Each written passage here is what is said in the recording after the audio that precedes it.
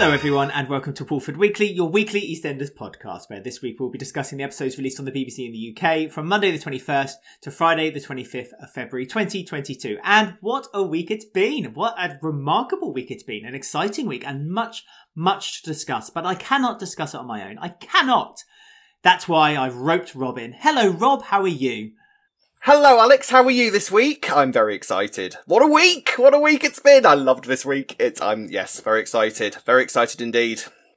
Yes, it's been a really good week, a really gripping week, a real turnaround from last week, let's just say, and something we also have to celebrate, but also be a bit sad about, because this was the final ever week that they recorded on the original Albert Square set. My goodness, didn't it do well for 37 years? Honestly. 37 years they used that set. It looks good on it. Only built, and it looks good on it, and it was only meant to be built and used for 5. And look at it. Look at it. It's a thing of beauty. Amazing. And honestly, if this was the last time that we ever saw that set, some of the shots we were getting this week, especially the night, it looked amazing this week. The square looked fit this week, I thought. I thought that visually everything was great this week and the square looked awesome. So that square has done us some service over the years. Many moments of TV iconic history were filmed on that set. And hopefully we are due for many more on the new set. So do you know what's going to happen then with the set? Like, are we going to be, is it literally nothing else we're going to see on the old set whatsoever, and it's now just all new set from next week? Sadly, it looks that way. It looks like it's just going to be deconstructed, and I guess they've then got space for building something new, perhaps. I'm not really very sure, actually. I mean, we'll be discussing a bit later on I Want to Gossip about the schedule changes, and perhaps that could be something that might link to what they may do with the new set. But yeah, like you, I would like them to open it up. I would like them to kind of let people go in, have a bit of a roam around, open up some tours. It's a nice way of making some money back, considering that people have been complaining so much about the new set costing so much. Yeah. But as I said before, I have to say that considering that set lasted for, 37 years, to build a new set, really, if you kind of break it down, it's really not that much of a cost to have a new set built after that long. So really I'm not quite so on the Daily Mail ban the BBC bandwagon, to be perfectly honest with you. No, me neither. I think that set's done great service, and like you say, it's totally paid for itself, and the new set will pay for itself. How much do you think it costs to make a set that big? We're not just talking about like some random little outdoor scene that can be moved away after they finish filming, just wheel it off. It's an entire, people could technically live there. It's big. They've basically created a whole industrial area. So £100,000 for all of that. Bargain, I say. Bargain. So I'm really looking forward to, I'm actually really looking forward to seeing the new set. And if stuff is noticeable, so bring it on. But what an exciting moment, actually, genuinely. I like it when stuff like this happens. It feels like quite an iconic, exciting moment. But thank you very much. I was talking to an inanimate object, but thank you very much to the old set. And you went out in style this week, I thought. So, and talking of this week. I mean, what a week. That's right. As you alluded to, what a week. And as you alluded to, it went out in style. Before we started the podcast, we both said how the square looks so lovely at night. And there was so many night scenes, external night scenes this week, which were really beneficial. So it was I really think it was a really nice little nod goodbye to, the old set. The new set is coming. Yeah. And I've under good authority, there's a few surprises coming onto the new set as well. So that'd be really exciting to see. But as you say, we have got a week to talk about, and we're going to start off with Kim, who has been given a bill for Old Pearl's schooling fee. I don't know why I said Old Pearl. It just sounded right at the time in my head. Old Pearl. And it's quite expensive. She can't really afford it. But she's got a plan, because she went to speak to the governors or the headmistress of the school. And she said that if you can put in a good impression, perhaps a scholarship might be proposed for Pearl going forward. So Kim now has to get herself up together. A Legally Blonde style audition video is what she's aiming for. And she's aiming to do that with Howie. Again, there's a relationship brewing, I think, between Howie and Kim this week, I think was the main tone that we were meant to get from this. So how do you feel moving forward with this? Well, yes, because Kim is clearly, we're in this stage, aren't we, at the moment, where one character fancies another, and she probably fancies him underneath it all, but she's just sort of brushing those feelings aside. And also, she seems to be under the impression that Howie is gay, purely because he wears a penguin outfit. Now, I don't really know what, I mean, I've met some, I will be honest, I have my stories to tell, which I can't tell on this podcast. It's a family podcast. So but I've told you the story of what I refer to, so we can't definitely go there. But I'm not, I have an archive of these I'm not really aware. One day, kids, one day. Yeah, I know you do. I better never annoy this bloke, I tell you. But yeah, so I thought that was quite that amused me, to put it like that. It's a very strange thing to say, though. He's gay, he must be gay. He owns a penguin outfit. Yeah. Very odd.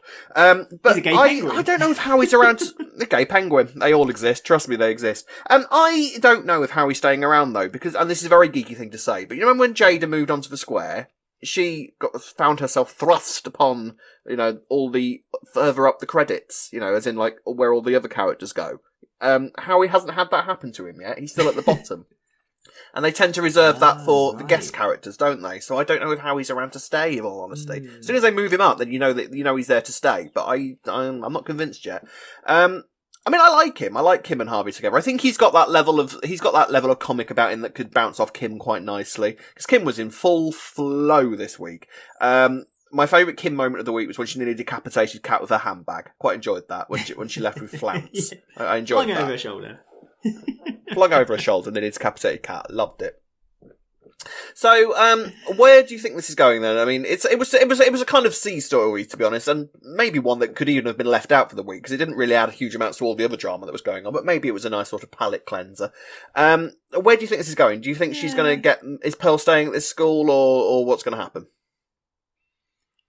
I think so. I think it's going to be kind of like a miraculous, this video's done the world of good and kept Pearl in. I mean, Kim is so desperate to keep Pearl in that school, and she loves showing off the fact that Kim is in this school. And even the head teacher said that Pearl thrives at this school. So I think it would be quite disappointing for me if this character should then be pulled out. If Pearl was a little bit older, then obviously there's a story there that could have been told, perhaps, where Pearl feels a bit like when she goes back to Walford High, then Pearl feels like she's, out of the loop, doesn't feel like she's one of the kids in the school. She feels she's better. Because, let's be honest, if in 10 years' time, Pearl is going to definitely be a mini-me Kim. And I am living for that. I cannot wait for that to happen. I just want to see that right now, but she's still a little bit too young, but that's still to come.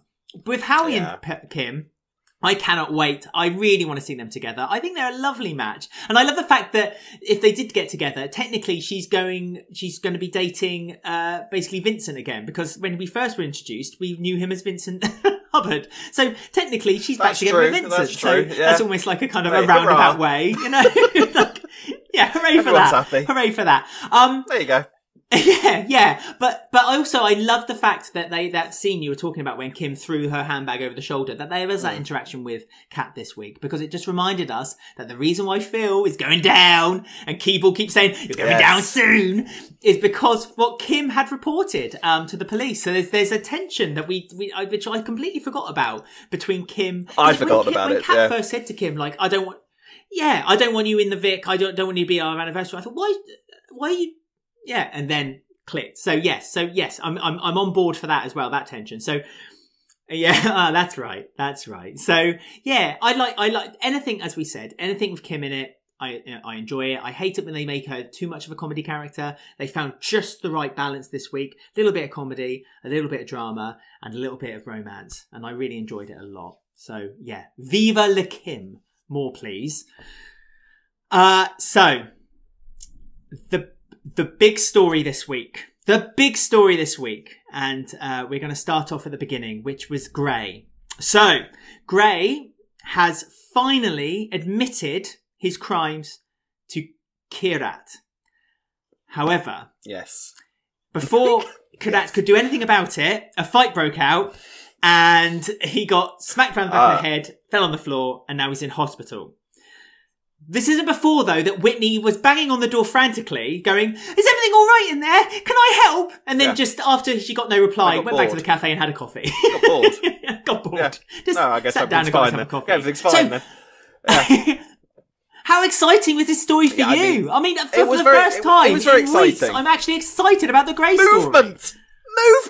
Ah! Yeah, it was great. I liked the fight. I liked Grey crawling over the table like a spider, and I really enjoyed the fight, which kind of reminded me of Peter Griffin and the chicken. You know, when he was just moving left and right towards the thing. That was nice. I like that. But do you know what? Actually, it felt worth it. It felt like this was a big moment, and it felt like we wanted the story to feel like for so long that some momentous event in the story. And do you know what they, which we will discuss later, is they threw not just one momentous event of his story, but another momentous event. The storyline is officially reaching its end because stuff is kicking off.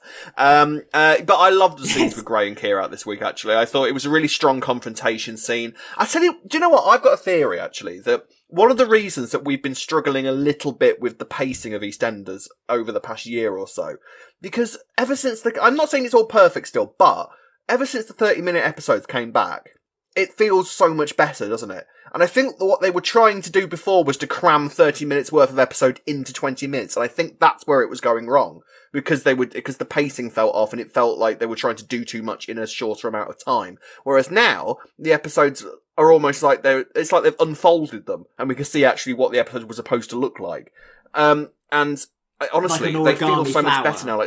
Yeah, exactly. Like, the scenes are allowed to just play out normally. People can have conversations. Not people aren't going, you're bad. Yeah, I'm going to fight you. Bang! And then run away. And then that's the end of the scene. Whereas now they can have conversations. They're allowed to take time. And it's great. And the Kheerat and Grey scenes were brilliant. I really liked them. And yeah, so I did wonder how much Grey was actually going to confess to Kheerat. I thought it was going to be one of those moments where, he's kind of got him on the table and goes, yeah, well, you're going to be victim number 4 or something like that. But all he got out of, Grey was the Chantel thing, which, let's be honest, was enough. That'll true. Do. That'll do. That start of a 10, that'll do,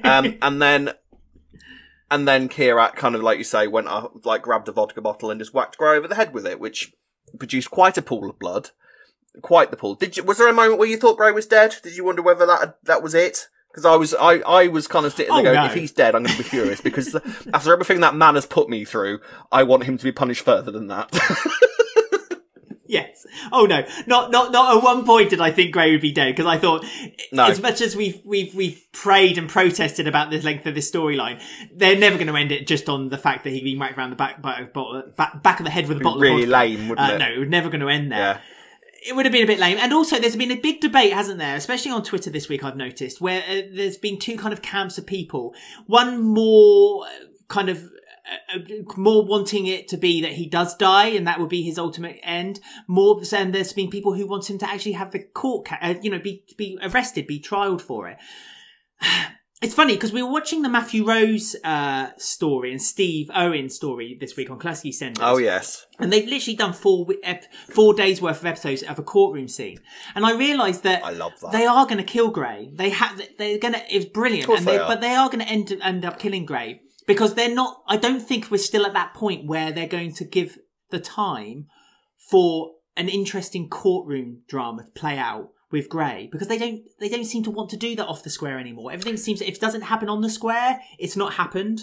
It's a bit like Vegas. If it's everything that's happened out in Vegas, it stays in Vegas. Everything that happens in the square stays in the square. I just feel like that they're not going to move that to that point. So as much as I agree with a lot of people out there who said, he should get justice because this is ultimately is a domestic abuse storyline, which it was. Yeah. It's moved on a bit since then, kind of turning around a little bit. I think that they are going to kill Grey. But what do you think? Do you think they might have the chops of kind of moving it on and having him arrested and moving it to an investigation? It's interesting that you say about court scenes, because I'm currently spooling my memory of sort of big court storylines, not just in EastEnders but in soaps over the years. Like, you go back as far as the Deirdre Barlow, "I didn't do it," that thing. I even love as far that. As going as far as back as Brookside, when Mandy Jordache killed Trevor, and they had a week-long, literally a week of just court scenes and really intense, long court scenes. Yeah. Great. Anybody who wants to check that out, that's brilliant.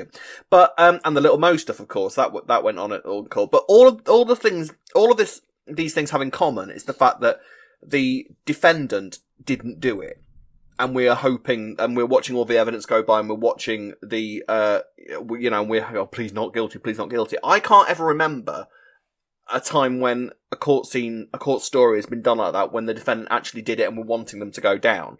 So I wonder if that's not as, maybe that wouldn't be as fascinating to watch as it would be when it's not as intense, maybe.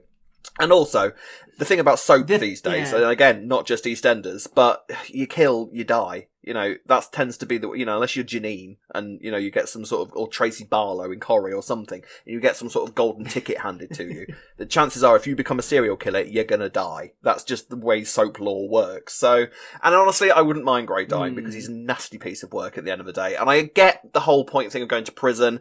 I liked the theory of, Gray being sent to prison and then having to share a cell with Lucas and then his life just being hell for the rest of it and he knows what being bullied is like. That has a beautiful sort of ribbon to it, but I think death is probably coming for him. And the thing is, you kind of have to wonder how Gray is going to die. I do have a theory of how Gray is going to die, if I'm honest. Because, spoiler alerts, so do sort of, well, like I say, spoiler alert, because a little bit of news also got released this week, which I'm going to mention here, but like I say, if you don't like spoilers, flick forward a bit. Keegan is leaving. Obviously, yes. Chantal's brother. I believe that Keegan's going to kill Gray when he finds out what's gone on, and that's how Keegan leaves, and that's how Gray leaves. I mean, they haven't confirmed that. That's not something they've confirmed. That Keegan is that's your theory. Keegan is leaving, but they haven't confirmed that Keegan's the one who kills. But they haven't confirmed like that. No, Keegan's that's my theory. Who kills Gray. No, that's your theory. That's my theory. Yeah. But Keegan leaving is real. That's the spoiler. Yeah. But that's right. Keegan. So I see. So it's going to be a family matter. I mean, it's interesting. It's interesting that Karen kind of got involved as well this week, didn't she? Because she had a go at Suki, which we'll talk a bit more about later on. But she had a go at Suki in the cafe. So I feel like, you're right. They're kind of introducing the Taylor family into this a little bit more again. Because Karen and Mitch are sitting by the bedside of Gray and being quite sympathetic, which surprised me a little bit with Mitch, because how Mitch has kind of turned 180 about his opinion of Gray has kind of taken me aback a little bit. But then I suppose Mitch is a bit fickle, so it kind of makes a little bit of sense. Yeah. But so I find it interesting that they are introducing the Taylors back in.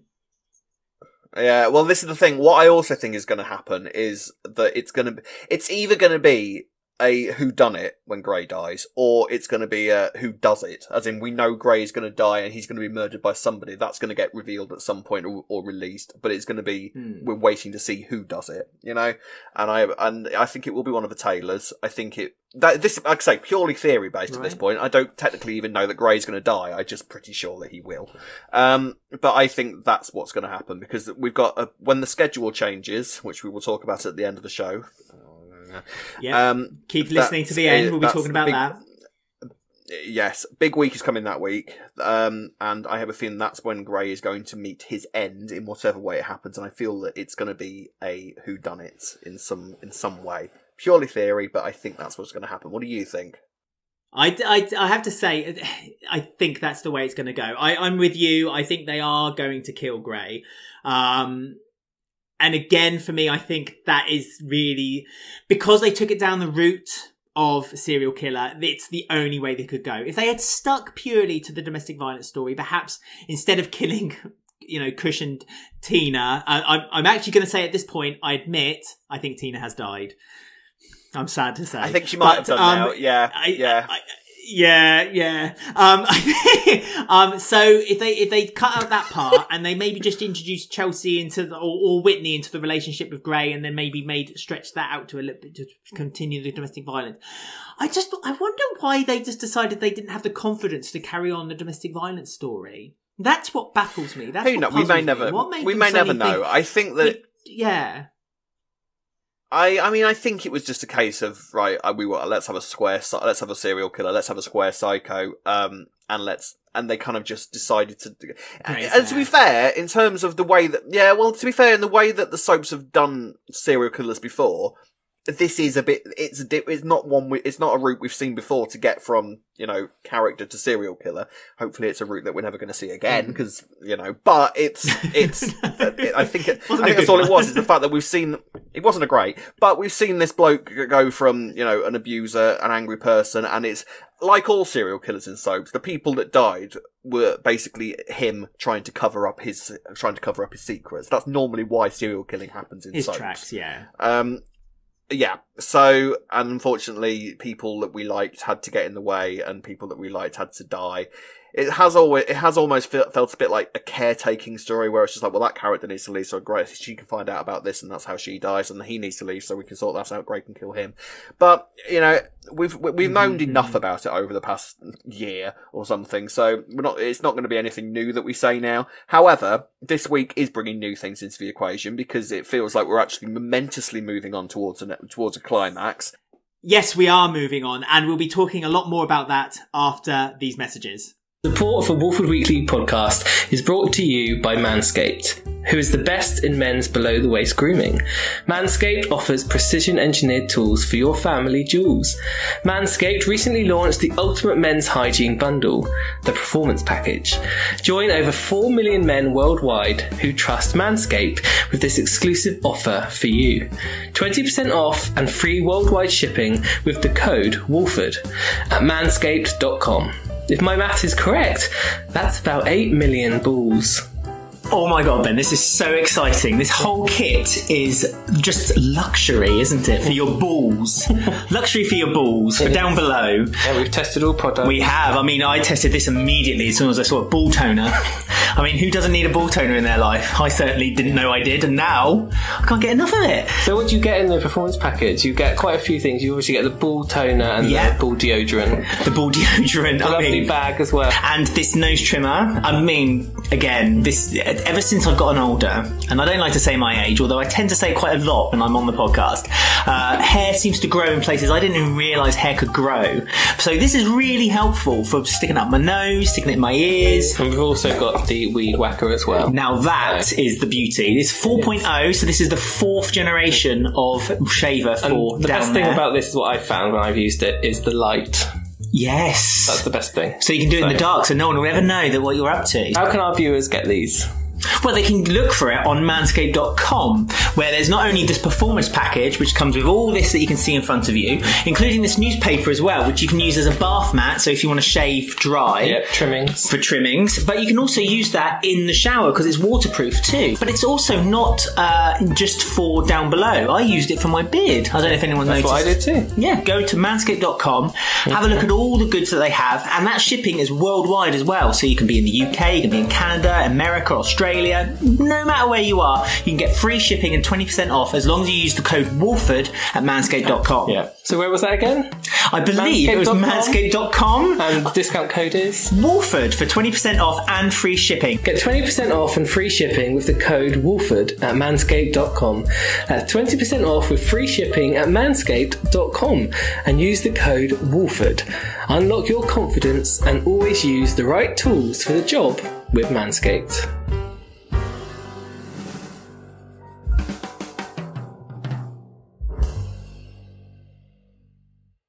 Hello and welcome back. So we shall now continue our discussion of the Gray and Kheerat story. Now, as we said, big momentous events happening this week. Obviously, Gray has confessed to Kheerat that he has killed Chantel, and Kheerat knows that, and Whitney knows that, and I think Chelsea knows that now as well, because we had a lovely scene with Chelsea this week, which I absolutely loved, where she realised that she was. Okay, we've said a bit that they seem to have quite fast forwarded sort of the effect that Gray has had on Chelsea, and that I think was no further demonstrated this week when Chelsea was on her own in the kitchen, accidentally dropped a bit of toast on the floor, and then went to clear it up because Gray wouldn't like that, but then thought, well, he's not here, I'm free, and then just made a mess everywhere, was pouring milk everywhere, and then turned the music up, had a big old dance around it.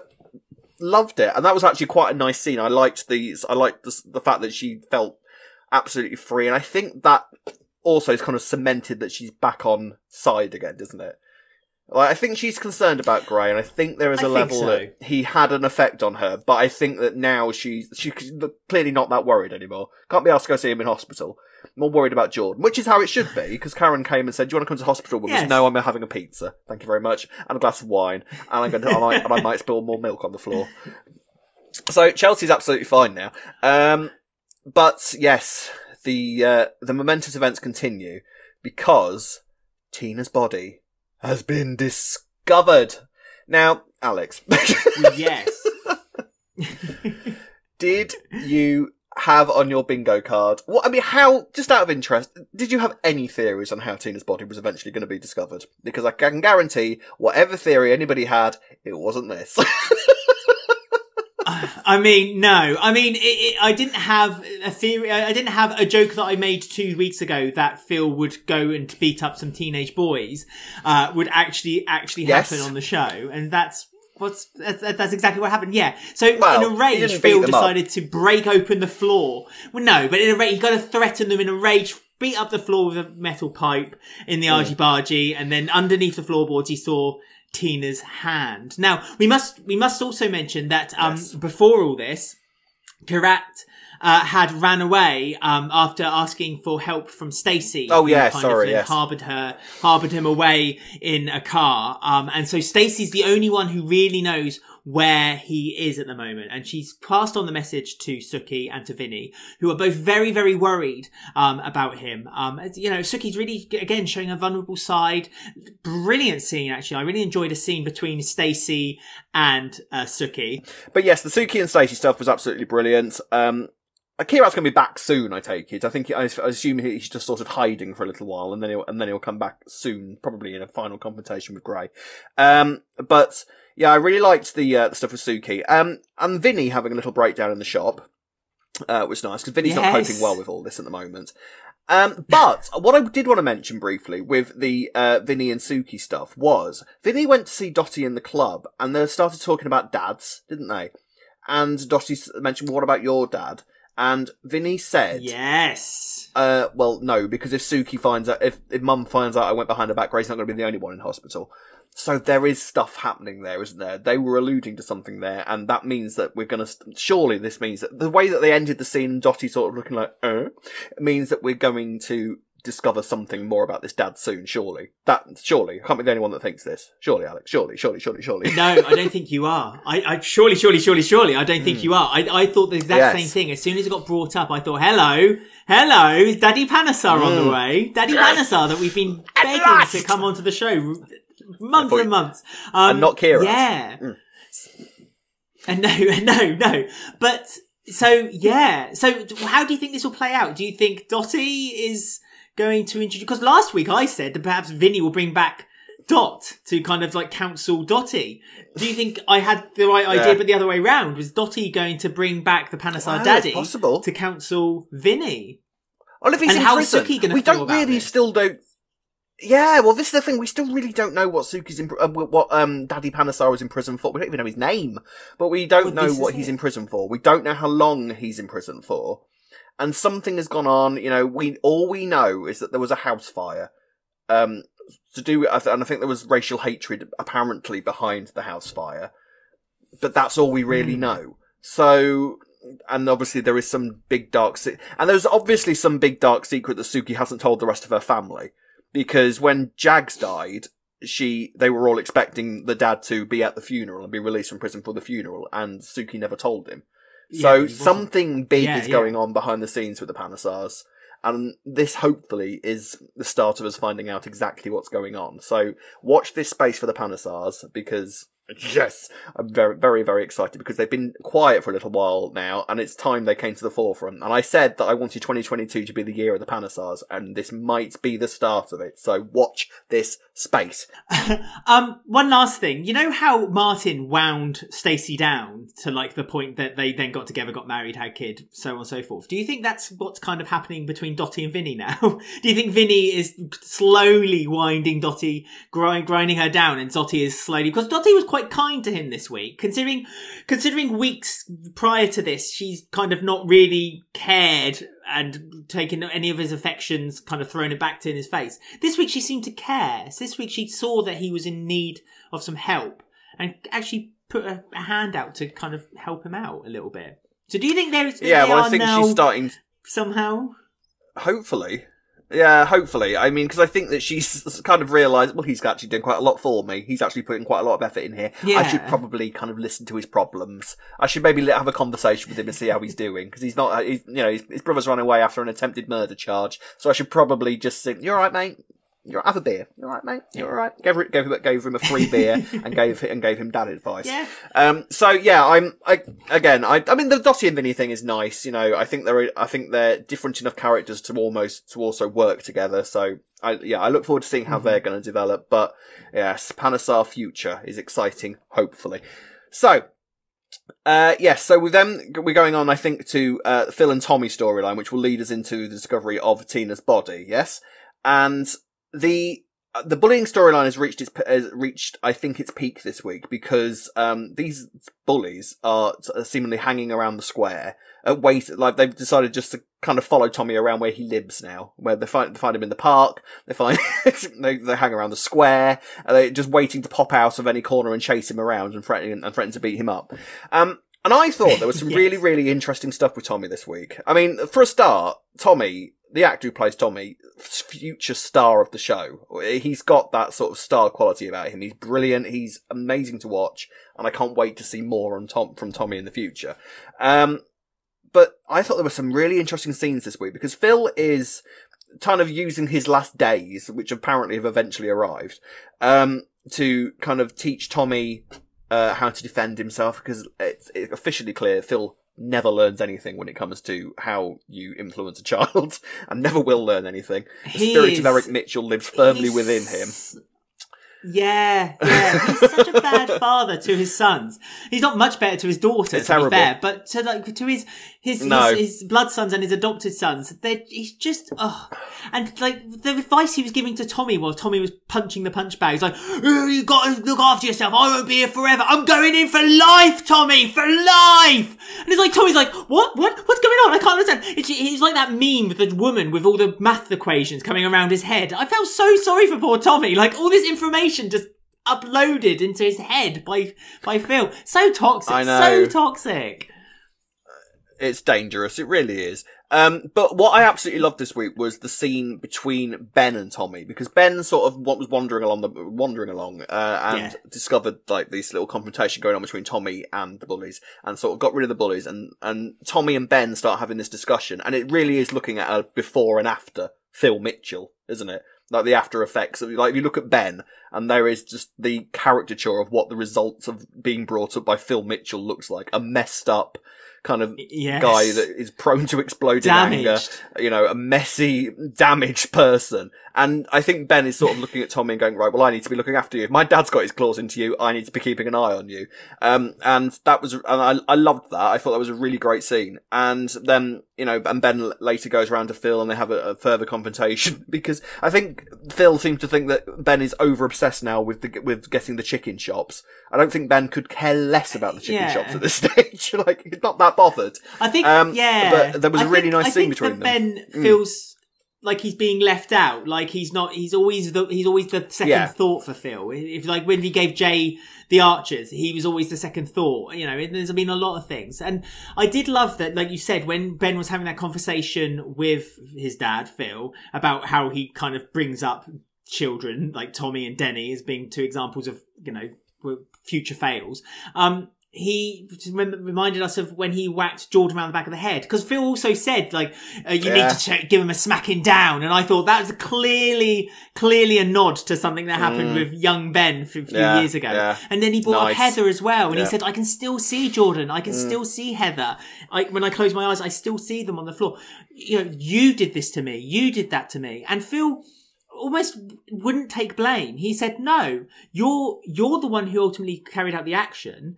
I may have taught you that you should stand up for yourself, but you're the one who took it that step too far. Stand up for, because Phil famously has never killed. He's got people to kill for him, but he's never killed. So, Come close a few times, but it's almost like saying, but so it's almost like that kind of like, if a man gets overweight from eating too much McDonald's, it's not McDonald's fault. It's the man who's eaten all the McDonald's, because he should have had more, kind of curb himself from eating all that food. You shouldn't. But that's what Phil was kind of saying to Ben. Yeah. Do you think there's some truth to that? Do you think that Ben, Ben's unhinging is more down to him than to Phil? Because we've targeted Phil quite a lot. But I have, by saying like his fathering, his parenting isn't, his parenting isn't the best. But should I maybe take some of the blame off Phil? Am I wrong to give him all that blame? I mean, well, to be fair, Eric Mitchell is more to blame than Phil ever was, because if you think that Ben's messed up, look at Phil. What exactly did Eric Mitchell do to his sons, actually, both of them, Grant and Phil, to result in what those two became? Grant, if anything, is worse than Phil, because Grant's, I think, a little bit more unhinged than Phil is. There's always, 9 times out of 10, there's more logic to Phil's outbursts than there is Grant's, because I think Grant's just prone to kind of exploding, and even Phil's a bit scared of Grant. He's just angry. But I feel that he is, and I feel like the blame for that has to rest purely on Eric Mitchell's door, because what do you do to your children to get that? To get the result that we have Phil and Grant. Yeah. So all Phil is doing is doing how he's had it, and the problem is he had it so ingrained into him that he believes that is the only way of parenting. And how many arguments has Phil had with his kids' mums over the years, even other people's mums and parents over the years, about the way that they parent their kids over the way that he does. And even when the evidence is there, and you look at Ben, who I think, because we've seen Ben grow up over the years with many different faces, but we've seen Ben just go through trauma after trauma after trauma because of the way that he's trying to live up to his dad's reputation and live up to the way that his dad, he's always wanted, Ben's big thing has always been that he wants his dad to be proud of him, and that's how he went through so much self-hatred about being gay. I still believe to this day that whoever came up with the idea of giving Phil Mitchell a gay son needs promoting to the highest levels of writing, because I think it was a genius idea. But, and it was just another thing that Ben beats himself up about. And I think now Ben has sort of grown out of that. He's getting there, I think. There's still elements of that there, but I think that Ben is sort of, is far enough out of it to be able to look at Tommy and see the sort of the seedlings of that sort of relationship starting to develop again. So I think it's going to be interesting to I think we might have established a little bit of a relationship between Ben and Tommy at this stage, which I think is going to be interesting moving forwards. But the bullies this week, like I say, are after Tommy and, the night of Phil and Kat. Oh, because we should also say Kat Mitchell is officially on the way, apparently. I said the summer last week. I didn't mean next episode, right. which you... No, I didn't think it was going to happen this quickly. But yeah, we're going to... Well, apparently we're heading towards a wedding, but we don't know if we are or not. But I presume we are in some way at some point. But the night of the engagement party, Tommy is chased through the square by the bullies and goes and hides in the mosque. And the bullies approach him and chase him in there, and it all goes a bit mad. And then Phil arrives because Lily has told him that Tommy's being chased around. Arrives in the mosque in typical Phil style with a lead piping, not even the baseball bat. I'd have thought that Phil would have reached straight for the baseball bat that we know lives under his stairs, but didn't bother with that. No. Grabbed a drain pipe of some description. Didn't have time to get there. And went after these kids. Just ripped didn't it have off the time wall. to get that. They just ripped it off the wall. And then just kind of chased after the kids. And then is attempting to scare them. I don't think he was ever going to whack any of them, but he is, he's doing his whole Phil Mitchell thing. But this... And is...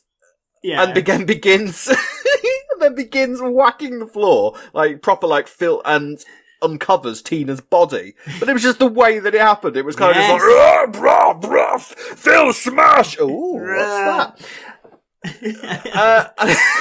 And it was like, but I swear to God, I did not think that was going to be how Tina's body was unearthed. That was the discovery. No, I know. So and the thing is that they had such a more legit way of like getting the discovery of Tina's body. They had so many ways. Again, Well, the gas explosion investigating what investigation had been done in that place? Because it looked like it had been untouched. It looked like they just turned up and just had like a picnic, put the blanket down, shuffled off a bit of dirt, and just sat there and had a picnic for 2 days, and then said, "Oh, there's not enough funds, so we can't look any further," and off they went. No. It's like I said to you earlier, that building doesn't look like it's been touched by a light breeze, never mind a gas explosion. Honestly, the building's fine. Like, it just looks a bit dusty. Like, I don't know where this explosion was meant to have taken place, but it wasn't in any part of the set that any of the characters were wandering around. So I don't understand what really the point of the explosion was that they were so determined to have. It reminds me of when Sharon took over what is now the gym. It's like when she got 2 people. She got Kat and Jean to like clean up this whole gym, but it looked quite clean, really, considering no one had used that boxing gym for like 8-9 years. It was fine. Did a quick spit and dust, and it was done. You know, cleaned up fine, no problem, no problem at all. But so they've discovered Kim's body, but just as Tina's body phoned the police. Sorry, Tina's body. So you just feel don't kill Kim, Christ. Keeble saw this as Keeble saw this as a get in, as an in card, because she'd threatened him earlier in the week, because it did get brought up that he's had long enough to think about whether he wants to grass. He's quite a while. Yes. He's had a couple of months. Yes, he has. He's had long enough. He's had a think. He's had a little think. And he's decided he's not going to grass. Keeble said, well, then your time is almost up. You haven't got long. Phil's panicking over this, and Keeble then used that him calling the police to say he's discovered Tina's body as the way of arresting him. That'll do. But everyone around him thought, I know, this'll do. But everyone around him thought that he was getting arrested for the body that was found under the Argy Barge, which I found a little bit curious. So... yeah, I mean, he got his final goodbye, didn't he, with Kat? He turned around and went, "Kat, I love you," and then kind of turned back round. Which is a tear coming down. Yeah, which is Phil for "I'll love you forever. Please wait for me."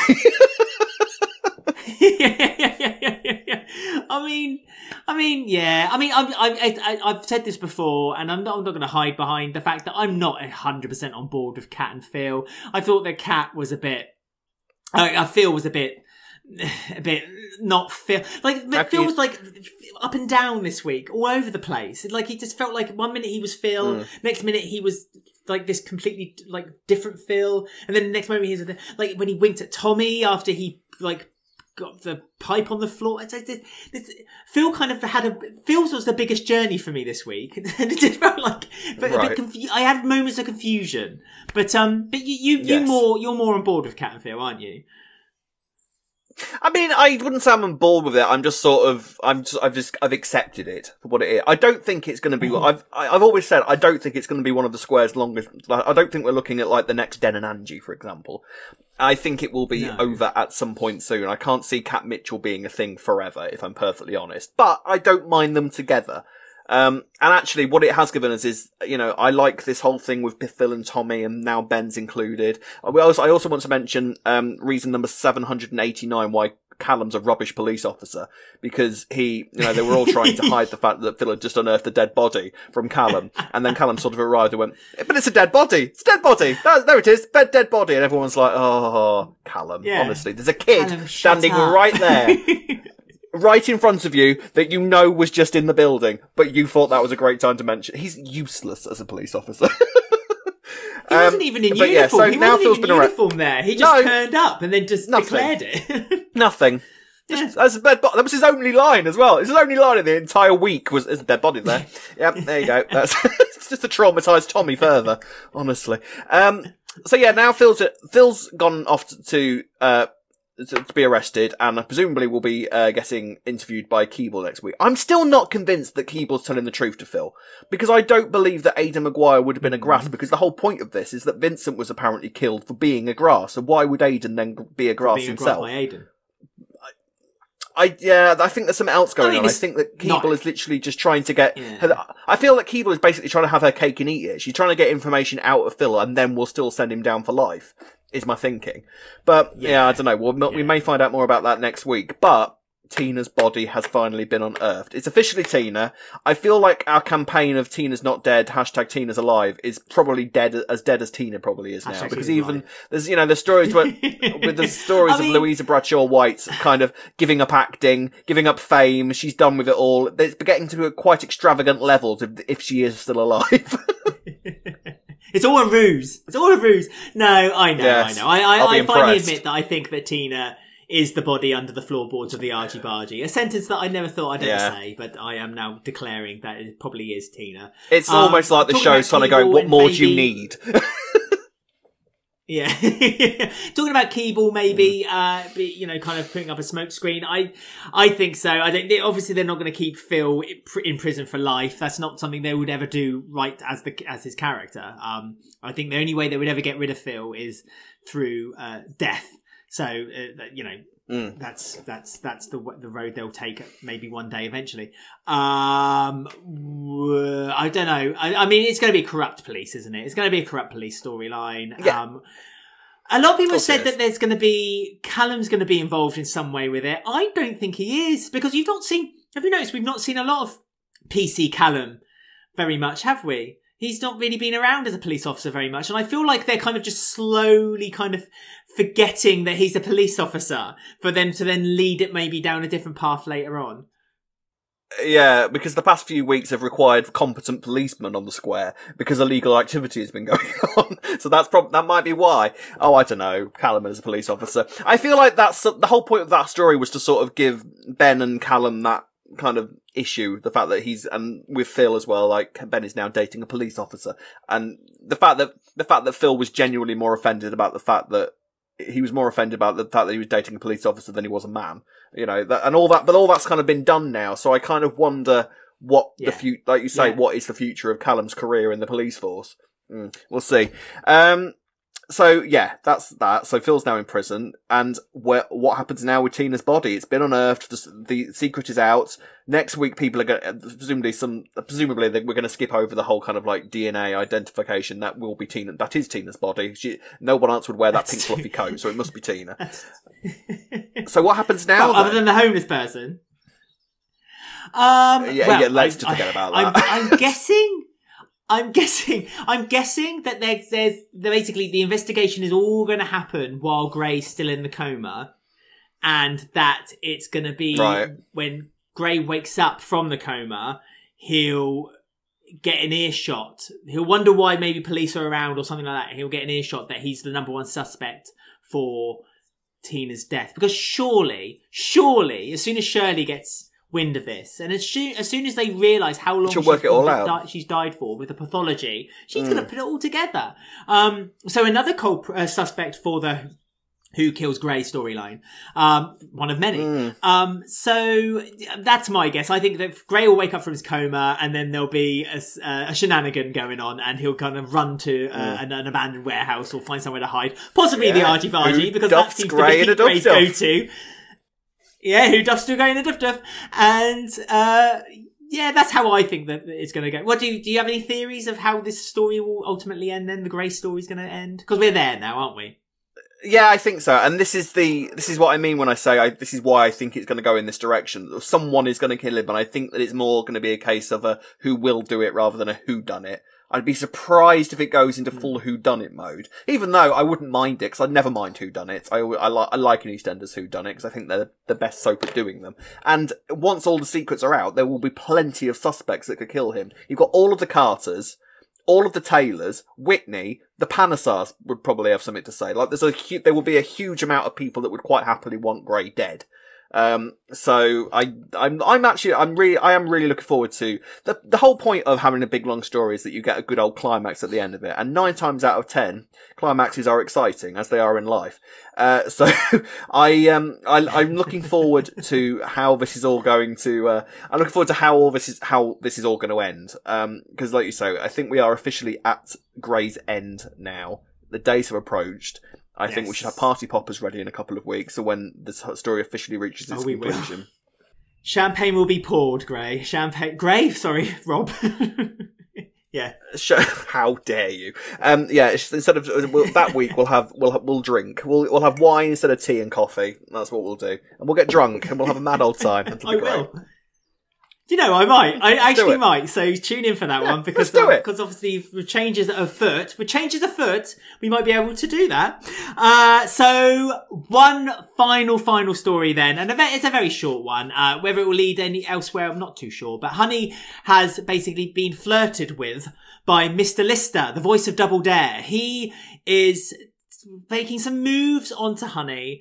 Honey's not too impressed by it. Feels like she only got the job as the market inspector because he fancied her, and has now told Billy and told Jay that she's decided that she is going to prove that she can do the job, even though she's posting letters to submarines and all kinds of sorts of things, that she can do the job, and she's going to prove that she didn't get the job just on her looks. She did it on her merit.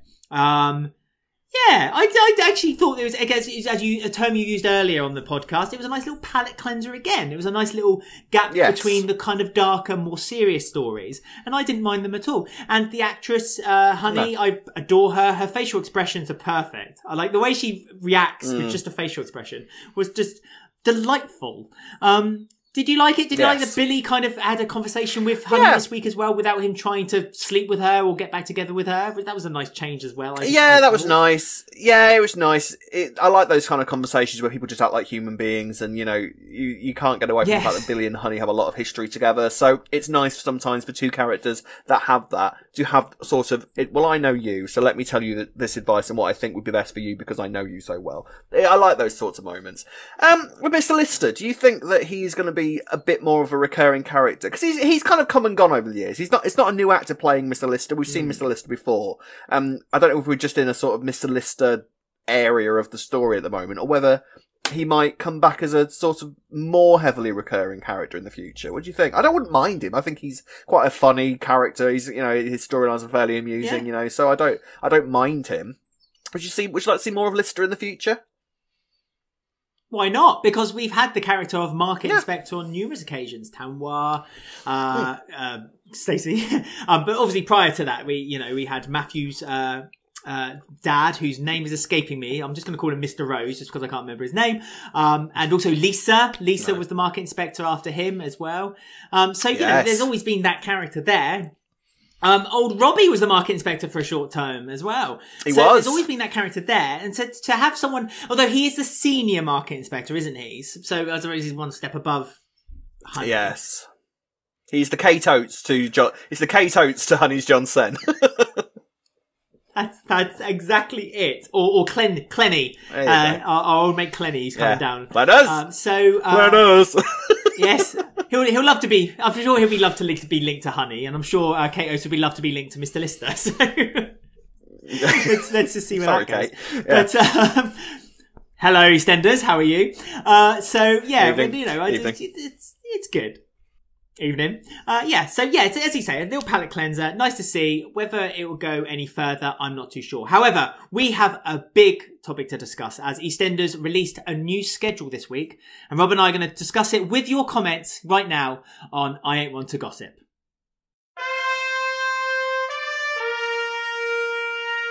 You know me, I ain't want to gossip.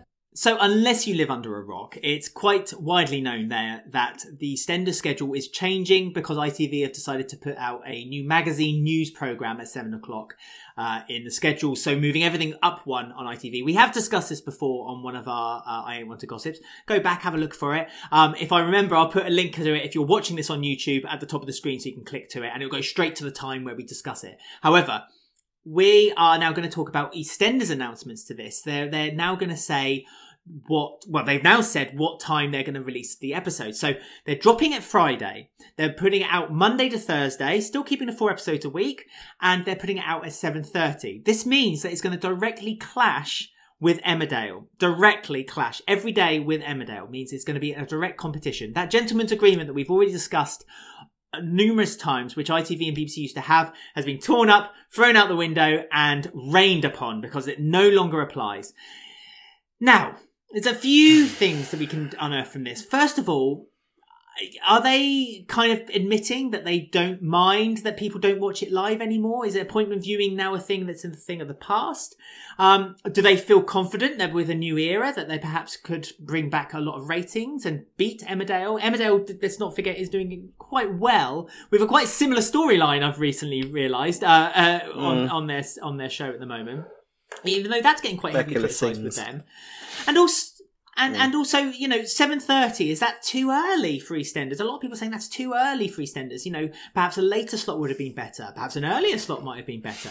Now, I know for a fact, because Rob has already chewed my ear, that Rob has lots to say. So, Rob, come on then. What's your opinion on this before I delve in with mine? I'm fuming. What the hell are the other schedulers doing? The whole point of this was the schedule changes to react to ITV's things, because they put soaps all over the place in the schedule. So I know, instead of trying to avoid the soaps that have been put against us, let's put all the episodes against one soap for every single day that it's on the screen. What are they doing? Why are they going against Emmerdale every single episode? What is wrong with them? Like, what do they think is going to happen? That they're suddenly going to derail Emmerdale off the schedules, and ITV are going to go, well, that was a terrible idea. Let's move it all back and never speak of this again. I just think it's ridiculous. And the fact that, why didn't they move it to 7 p.m. where there was no soap competition whatsoever in EastEnders? And Monday to Thursday, I like the fact that they got rid of the Friday episode, because that makes perfect sense, because it's the lowest rated day of the week anyway. Monday to Thursday, same time every night, that's fine, that makes it easy to follow, you know exactly what's happening with the schedule. That I don't have a problem with. Going against Emmerdale every single episode, and not only that, but the fact that 7 p.m. was free of any soap competition whatsoever. 7 p.m. is a kind slot for it to go in, so it could have built on its own success that it's going to build over the next coming months. But no, instead of that, they put a Doctor's episode on 7 p.m. on BBC Two, and not only a Doctor's episode, but a Doctor's repeat! It's a repeat, Alex! An episode that has been on earlier that day on BBC One in the afternoon is getting a kinder slot than EastEnders is. I don't understand what they're doing. Why? I think Twitter. They're going... I think what they're doing, they're playing with the Doctors thing, and anyone outside the UK might not know what Doctors is. So I'll quickly say Doctors is a daytime soap that's shown on BBC One, and it's about a doctor's surgery. I'm sorry if I offend anyone who likes Doctors, but it's not particularly great. But it gets good. I think it's quite popular with the kind of like retired community. No, I think it's quite well received by like the kind of retired posse out there. They probably is. I've been very unfair. So I'm presuming that they're trying to go for maybe a bit more of a younger graphic for Doctors by putting it at 6 o'clock. Because it reminds me of Neighbours. Because remember, Neighbours used to be shown at daytime on BBC One. And then loads of kids, not that this is happening with Doctors, but lots of kids were saying, I think this famous story is that one of the schedulers for the BBC at the time's kids at school were saying, oh, if all my friends talk about Neighbours, they record it and watch it, and I can't see it because we don't record it or one thing or another. So why can't I watch it as well? And so the scheduler went the next day to the BBC and said, right, we're going to put it on at 5:30 as well, so kids can watch it. And it was a boom. It was a success. It was huge. That really propelled Neighbours. So I'm presuming that's their plan. They're trying to put Doctors, as you say, repeat the lunchtime episode on BBC Two at 7 o'clock. Now, I am with you. I am entirely with you. I thought 7 o'clock would have been a much better time slot for EastEnders. They could have easily bumped the One show, which seems to be like the sacred show, the show that BBC do not want to move whatsoever, from 7 o'clock to 7:30. The only issue I would have is that obviously the 7 o'clock slot is where ITV are planning to put their news magazine show. And let's be honest, the news is quite interesting at the moment and it has been for quite a few months. The news, I think, is going to pull in. I think ITV have been shrewd and they've seen the climate, and news is hot. Like, people want to see news. People like to be like almost angered, like with social media. People like to be angered by what they see on screen. And so I'm presuming that's kind of what their plan is with their 7 o'clock schedule. So with this unknown entity, I do get that the BBC is an unknown. So it's a risk to perhaps put it on at 7 o'clock and put it up against ITV. But Emmerdale's not an unknown. And I think that maybe the schedulers, again, I can't speak for them, but I think the schedulers might think that Emmerdale was always seen as the third soap EastEnders, Coronation Street at the top, and then next tier down is Emmerdale. And so I think they think that with the right direction of the show, they could hurt Emmerdale's ratings. Because another thing is that the Emmerdale have commercials, and, you know, a lot of people might prefer to watch EastEnders with no commercials and then come back to Emmerdale later. So that could be a prospect. So unless there's a really gripping story, that could be maybe a reason for why the BBC thought EastEnders might work out best that way. But I can hear you tapping, so that is obviously something you don't agree with. Sorry. Anyone listening to this podcast is really enjoying your tapping, Rob. Sorry, just irritation. I apologise. It makes no sense to me. I don't understand why they've done it to the show. Like, why would you make the show's job harder from the outset? To go, I understand what they're doing because the grey climax is coming on the week that it goes up against Emmerdale permanently. Great. What about after that? What happens in the summer when the soaps are kind of grasping for ratings at the best of times anyway? It just makes no sense to me whatsoever. Why would they? It's like, how much crap does Chris Clenshaw have to deal with in his first few weeks on working on the show? Do you know what I mean? Like, we're trying to give the guy a nervous breakdown. Time, isn't he? Honestly. I went off about this on Twitter, and I had people saying, "Well, the one show's on at 7. The one show's on at 7." I don't give a toss about the one show. I could not care less about the one show, and the one show has gone against Emmerdale for most of its life. So why can't they just continue that and just? I know we are an EastEnders podcast, and that's the show that we care most about. So we want the show polished and sort of looked after and placed in the nice chair and given all the nice food on the break and all that sort of thing. I get that, all right. And I'm probably going off on one for no reason because of course iPlayer exists, and of course the show is more than. And the BBC are always saying how well EastEnders does on iPlayer. We don't know how well it does on iPlayer because I don't think they really release figures like that. But they're always saying, it's all that's their big thing about EastEnders, and it does amazingly on iPlayer. So, and that presumably is not going to go away. And you would think actually that if, like we say about Emmerdale having adverts, you would think that you would record Emmerdale on Sky Plus or whatever, watch EastEnders live because there's no adverts, and then you could watch Emmerdale later and fast forward through the adverts. So that's what I do. But probably even that sounds like an old person's way of watching TV these days. You just watch it as and when you like. I don't know. I think it's a stupid decision myself. I don't know why they didn't just put it in a really good 7 p.m. slot to kind of give it's because no one's under the impression that EastEnders is in its strongest period ratings wise at the moment. It took a massive whack after everything that happened with COVID and all of the other sorts of circumstances, and it would have been kinder to it just to kind of give it a competition free slot to sort of build itself up and build on that success, but they haven't done that. They've just stuck it against a show that Emmerdale is beating Corrie in the rate. Emmerdale is slowly creeping its way to being the #1 soap in the UK at the moment. And fair play to Emmerdale, because that wasn't a position that ever looked possible at one point in its history. So, fair play to them, but why would you do that to EastEnders? I don't understand the logic. If anybody's listening from the BBC scheduling, please get in touch with us and let us know. I mean, there's been lots of comments. I put it out on Twitter and I asked lots of people to get in touch with us, and we did. We got huge replies from lots and lots of people. So I'm going to read some of them out and we can maybe discuss some of them. So first of all, Richard Fletcher said, it's a good move. For the first time ever, EastEnders will have the same time slot and be on 4 consecutive nights. Consistency and continuity is the key.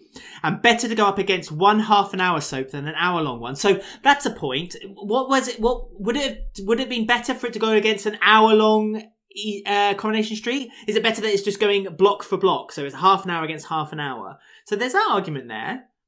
I mean, I agree with what he says about the consistency. I agree. This is what I mean. I totally agree with sticking it on at the same time every night. And Monday to Thursday, you can't go wrong with that. You can't be like, oh, it's EastEnders on tonight. Of course it is. It's Monday to Thursday. That's fine. I get all that. All of that is absolutely fine and perfect. And well done to them for doing that. It's just the slot that it's been put in. Half an hour versus an hour. I mean, to be fair, I would have thought EastEnders would probably derail Corrie more in that regard, because you'd be leaving EastEnders and going straight into Corrie that's already started. So maybe that would be worse for EastEnders, because you'd just start Corrie from start, wouldn't you? So, yeah. Yeah, which is probably the reason why on a Friday EastEnders did move from 8 o'clock to 8:30, because ITV decided they were going to make Coronation Street an hour long, and they knew that no one was going to watch half an hour of Coronation Street then go and watch EastEnders. They knew that people would just watch the full hour and then tune into EastEnders later. So that does make sense. Gemma Archer on Twitter has said, if they aren't bothered about overnights, why change it at all? Something doesn't stack up for me in that explanation. I like the idea of Monday to Thursday and that of a mixed time slot because I think it will help viewers watching live to find it. But 7:30 feels a little too early for me. Because yes, in the article, they are quoted as saying that, you know, they're not fussed about whether they lose a few ratings because people can jump on the iPlayer and watch it a bit later on. The BBC aren't meant to be chasing ratings. Something we've argued before. The BBC aren't meant to be chasing ratings. They're public service. They're not a commercial service. Yes. So for them to say, oh, we actually do want to be behind the scenes, of course they're saying that. Of course they're saying it in all the offices of the BBC Broadcasting House. Of course they are. They're saying, you know, in Elstree, they're all saying it. They're all saying, oh, come on, we really want to trample, we really want to make ITV hurt. Yeah, let's trample them. Let's go up against Emmerdale. But publicly, the BBC would never say that. It's not about ratings. It's not about that. So there is that argument there that, you know, as you've touched on, there's iPlayer. People can watch it on iPlayer. So is it really that big of an issue other than perhaps if there's a big storyline, then you would watch it live. But if there's not a big storyline and you're just kind of watching it as a matter of course, which a lot of people do, then why not just watch it on iPlayer? I know. And this is what I mean. I'm talking like an old person because, of course, and most of the time is when I say this, I watch it on iPlayer most of the time as well, to be fair. So I don't know really what I'm thinking. And what I'm more annoyed about is that I want the show to look as good as it can be. And the BBC at the moment is going through an unjustified stage where it's having to justify its own existence because people keep throwing sticks at it. And EastEnders posting low ratings is another stick to beat the BBC with that the papers will... We saw it in the summer when the papers are doing ridiculous things like taking a rating where it was in the middle of summer, I think against a sporting event and against another soap on the same channel, and it had already been uploaded to iPlayer at the same time, and they're still using that rating as an example as to how far the show has fallen, despite the fact that they weren't talking about any of the other factors that were going on it. If they're gonna do that, then there's gonna be no qualms in taking a rating against Emmerdale every day and using that to beat the BBC with, which seems unfair to me as well. So I just thought, it doesn't make sense to me why they would put themselves in that position. Fair enough. One last comment then, and we'll end with this one from Matt Cherry, and he has written, I would think that this would have been a lot worse news for EastEnders about a decade ago. The popularity of streaming has done a lot to weaken the concept of appointment television, and people who love both soaps no longer need to choose. I think that's a nice way of ending it, this little debate, but we'd love to know what you guys think and what your comments are. Comment below if you're watching this on YouTube, or you can get in touch with us in the following methods. You can contact us on Twitter and Instagram at Walford Weekly. You can find us on Facebook at Walford Weekly Podcast. On YouTube, don't forget to like, subscribe and click the bell to get notifications about the spoiler videos. And you can listen to us on Apple, Podbean, Spotify, or frankly, any of your favourite podcast sites. Email us at robwalfordweekly@gmail.com or sometimes at alexwalfordweekly@gmail.com. Thank you very much for a wonderful episode, Alex. Sometimes, now and again. Yes. Yeah, do let us know what you think of the schedule changes and tell me how wrong I am by kicking off.